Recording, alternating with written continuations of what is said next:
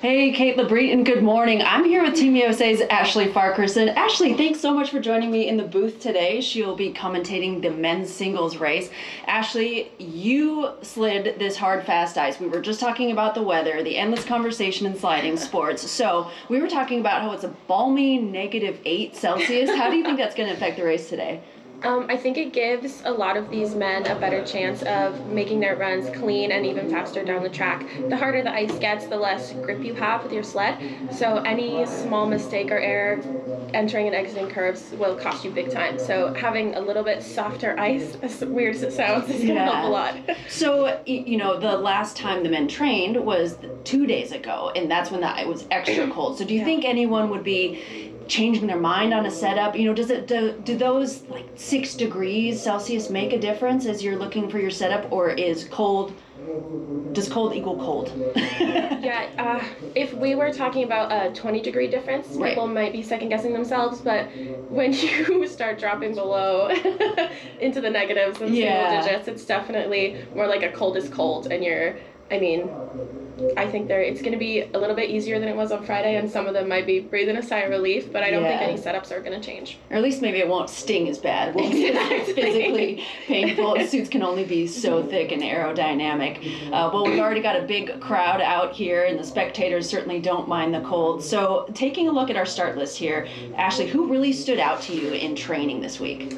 I think that Dominic Fischnaller is on a really good track. He had the fastest time in seated training, and he is just such a consistent slider, and he really knows how to put a race together. So we're definitely going to be looking for him, as well as Christer's upper yotes. His home track.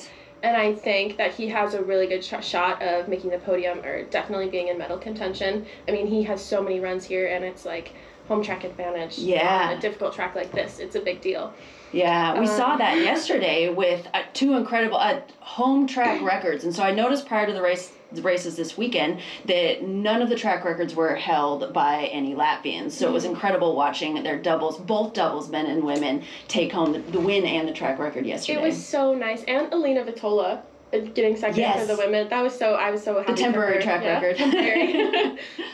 But yeah, I'm sure that the Latvians are thrilled about that. It's so nice to be able to succeed at home in front of a home crowd. Right, and not to mention, we are back here next weekend for European Championships, and so I've been watching the weather every day because it's a little bit different now when you're.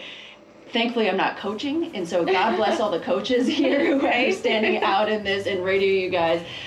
So it looks like it's going to get quite a bit warmer, like as warm as freezing, 0. So I'm assuming if that holds, everyone's going to go into training next week and just adjust their setups a little bit. Are you looking forward to that, or do you prefer this kind of ice?